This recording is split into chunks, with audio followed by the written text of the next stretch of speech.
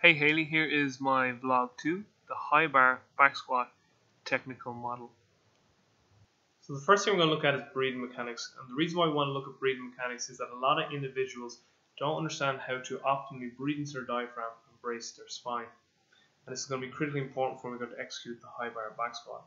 So with this drill here, what we're going to get the individual to do is inhale through their nose, fill their diaphragm, and exhale through their mouth with pursed lips and get the rib cage to drop down and get it in line with the pelvis. This will help the individual to attain a neutral spine, which is going to be critical for when we go to squat, because this position will be the optimal position to allow all the muscles around the spine to co-contract and provide optimal stability when we go to execute the high bar back squat. So getting into the technical model now of the high bar back squat, I broke it down into 5 areas, and these 5 areas are racking the bar in the walkout, the descent, the bottom position, the ascent, and then the walk-in and the re-racking of the bar. So when racking the bar out, first thing is getting the individual to grip the bar with a grip that's comfortable for them. A good starting point for most individuals is to put the hand in the center of the knurling. Now, grip on the bar is going to vary from each individual depending on many things like their anthropometrics and also just their mobility that the individual has through things like their thoracic spine and also their shoulders and their wrists. If someone does have an issue in terms of shoulder, elbow, or wrist comfort, generally that's going to be driven by some sort of thoracic spine mobility issues that are stemming downstream into the arm. Me personally, I like to grab the bar fairly close, as you can see here.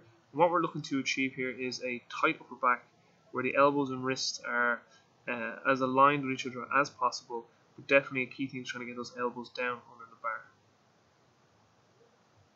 So you can see that here also with this upper back shot. Next thing we're going to look at then is how we set the feet and the knees up when we're about to take the bar out. Feet position is going to be individual to the person too in terms of having them pretty straight or toed out. It's up to the person's comfort levels. The main thing is that we always want the weight distributed between the big toe, the little toe, and the heel, as you can see here. And then regards with the knees, we want those knees to always be tracking the center of the foot. Some people say second toe, but we definitely never want to let those knees cave inward to a valgus position. Okay, setting up a neutral spine then for the squat. This goes back to our breathing drill. What we'll get the person to do here is overextend their back, then even overflex their back, and then bring it into their most neutral position where we have that rib cage stacked above the pelvis.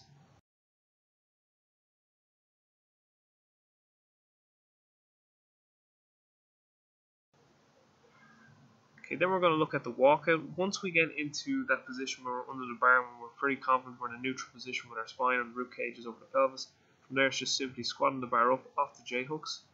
It's a 1-2 step back and just setting the feet into that person's comfortable squat stance. Okay, with the descent then, essentially what we're going to do here in terms of weight distribution, our center of mass should be between the center of our foot. As we squat down in a high bar back squat, we want to keep that center of mass as aligned over the center of the foot as possible. Now the weight will shift more towards the heels as we go down, but we definitely want to keep our tripod foot position where big toe, little toe, and heel are maintaining contact with the ground.